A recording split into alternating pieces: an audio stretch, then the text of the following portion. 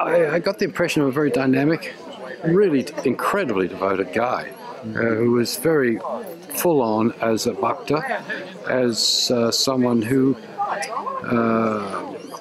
really had it in his heart very deeply and in his being very deeply to focus on his spiritual journey. And that he fortunately met with a master that was the most amazing gift to him. And I was interested in not so much Francis, but those glimpses of Baba and what was he like, because I'd never heard much about him.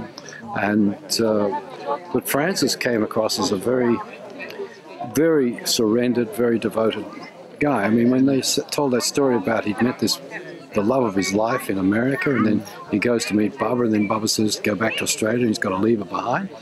That's a heck of a call. You know, and he did. And he's, you know, that's, you know, a lot of mere mortals would say, well, look, Baba, I've got this love of my life here, you know. Whatever, I don't know, maybe he did have that conversation with him. But he went. And going back to smashing rocks and building a place in Camden, was it? Beacon Hill. Beacon Hill. So the overall, I got the impression of someone that was really one-pointed, very, very deeply one-pointed in his sadhana. And that is a great thing for anybody to be able to achieve that. Second to that was the pleasure I've had of spending this weekend amongst fellow seekers. And being in the company of people that are looking at the divine is great. And I've been a little bit starved for that. And I think that the legacy of here we stand in the legacy of all that in this beautiful garden. These people who have come here to honour this one man who was focused on Maya Baba, and I'm very thankful that I had the opportunity to be here. There was that many moments that came up that reminded me of my experiences with my own guru, Swami Muktananda.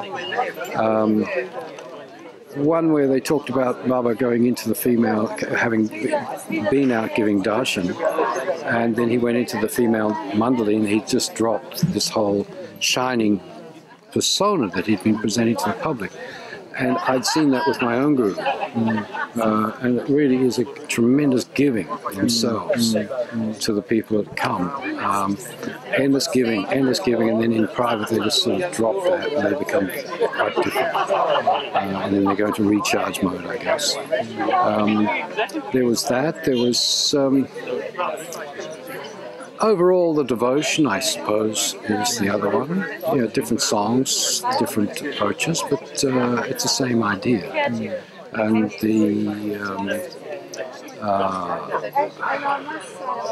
I didn't hear anything so much about the mystical, but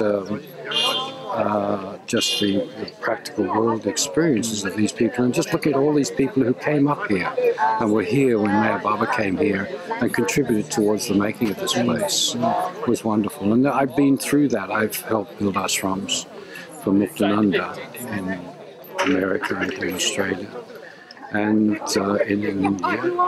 And it all resonates the same.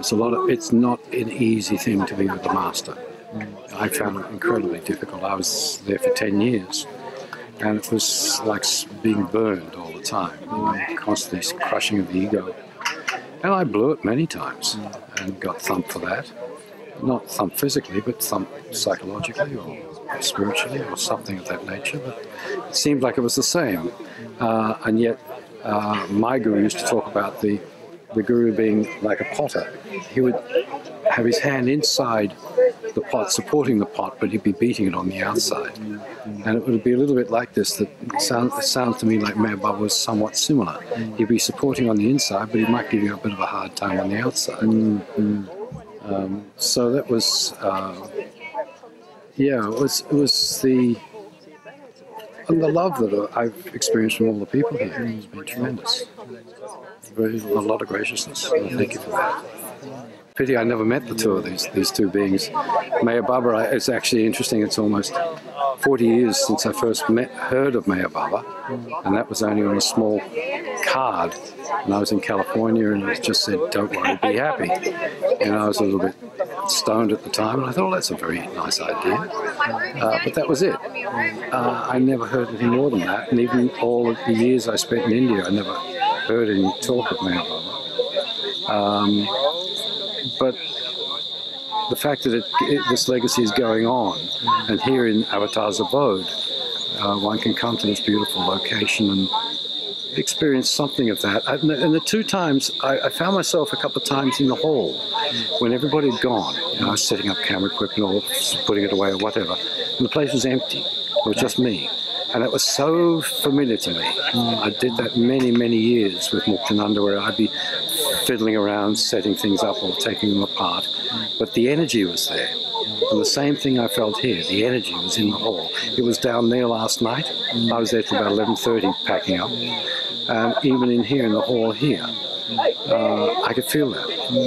And that, to me, resonated very strongly with me. And so I'm fortunate that I was able to be here. Thank you. Well, I've tried to imagine what it was like here when they first came to this piece of land, with all the work that had to be done. It had to be done in a very short amount of time. I know that wild energy that takes place when the Guru's on his way, and you've got to get it set up in time for the Guru's arrival. It's a crazy, wild energy that takes place, and amazing. It's like a film being sped up, and things do get done. And here it is, many, many years on. Thank you.